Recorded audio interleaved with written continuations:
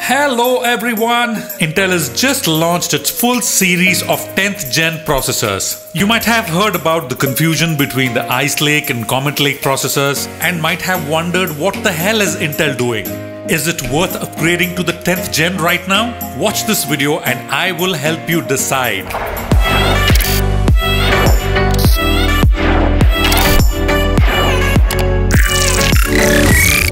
Intel launched its 9th gen processors a couple of years back on the LGA1151 socket, which was called the Coffeelake. In fact, even the 8th gen processors were on Coffeelake. And now Intel has launched the 10th gen on LGA1200 called the Cometlake. Wait. Okay, take two. And now Intel has launched the 10th gen on the BGA1526 called the Icelake. Okay, hang on, we need to clear this up first. So what really is this confusion about?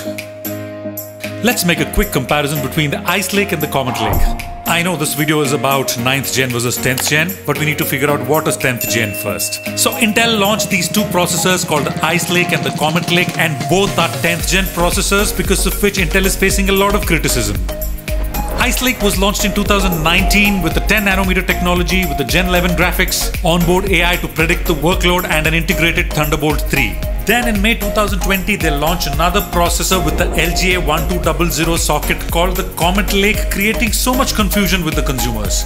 Let's do a quick comparison between Icelake and Cometlake. Now this is what Intel says about their processors. Icelake is supposed to have built-in AI to predict the workload and to get things done faster. The new Gen 11 graphics called the Intel Iris Plus is supposed to give a stunning experience with entertainment. Whereas they say Cometlake is focused more like a productivity powerhouse which gives a better performance in multi-threaded workloads, including commercial segments. Well, I'm still not convinced why they should have launched two processors in the same generation. Icelake works on the 10 nanometer technology, but it still consumes more power than Cometlake. Cometlake has more cores, more threads, more cache, a higher turbo frequency, higher graphics frequency, and pretty much everything else the Icelake has. Then they make it more confusing with the nomenclature. There's hardly any buzz about the Icelake online, and I recently saw this on the Intel website. Is Icelake going away soon? Okay, now considering all this, I think we have to compare the Coffeelake with the Cometlake and not with the Icelake. Okay, now let's get back to our original topic, Gen 9 versus Gen 10. Gen 10 comes with the new LGA1200 socket, aka Cometlake, with a better power supply architecture for better clock speeds. And with the new socket comes a new chipset, which is the 490. There are no major differences between the 390 and the 490. The only thing that I noticed was 490 is PCI 4.0 ready. The IGFX is the same as the previous generation, which is the UHD 630, but now it comes with an integrated Thunderbolt 3 support, the Wi-Fi 6, and hyperthreading is now available on even the i3 and the i5 of the 10th gen. Now this is the overall comparison between the 9th and 10th gen, but to get a better picture we need to pick similar models from both the generations and compare them. Let us start with the i3 9320 and the 10320. Both are based on the 14 nanometer technology, and this is what Intel's recommended price is. Both have 4 cores, but the 10th gen has 8 threads. It has better base and turbo frequencies of 3.8 and 4.6 GHz. It has a similar cache, similar bus speed, and now consumes 65 watts on maximum load. The memory specifications comparatively look much better. Now supports 128GB DDR2 and up to 41.6 Gbps of memory bandwidth. The processor graphics specifications looks pretty similar. Both of them have the UHD 630 with a marginal difference in the max resolution. Under advanced technologies it's pretty similar, but the most noticeable difference is that hyperthreading is now available on i3. The security and the reliability features are also almost the same. So I would say the 10320 is marginally better than the 9320.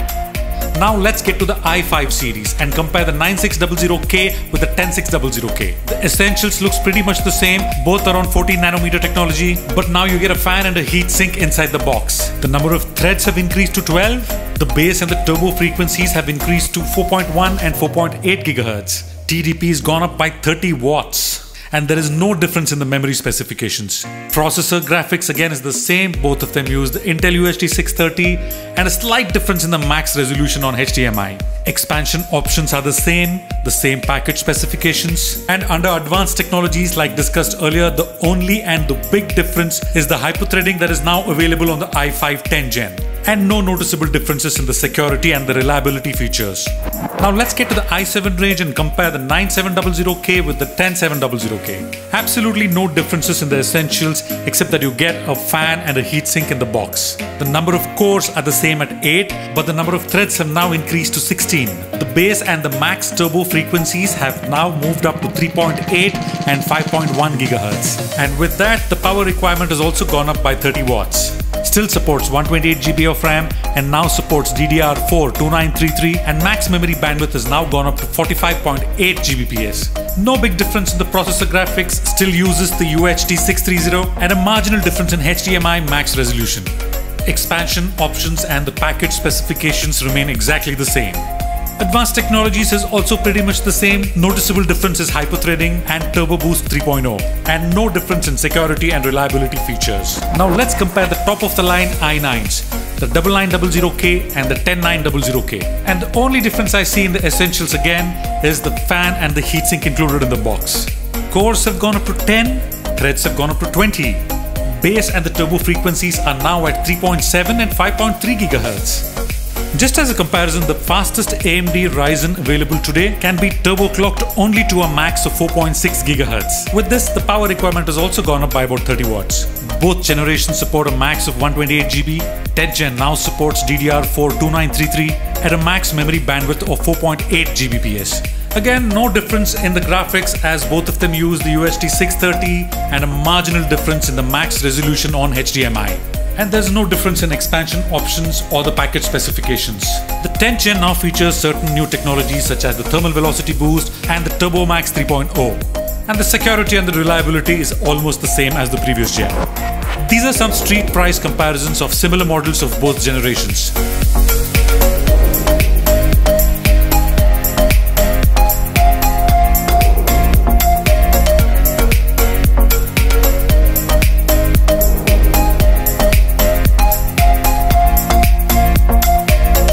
The big question, should you actually go in for an upgrade? Right now I have a Hackintosh which is running on an i9 9900K, and I don't think I will upgrade this to the 10900K. But I am planning to build a couple of new i5 systems, and I am planning to go for the 10th Gen for that. Once I get my new i5s, I'm going to make an unboxing video and a review of that. If you've liked my video and want to watch more videos like this, please like, comment and subscribe to my channel.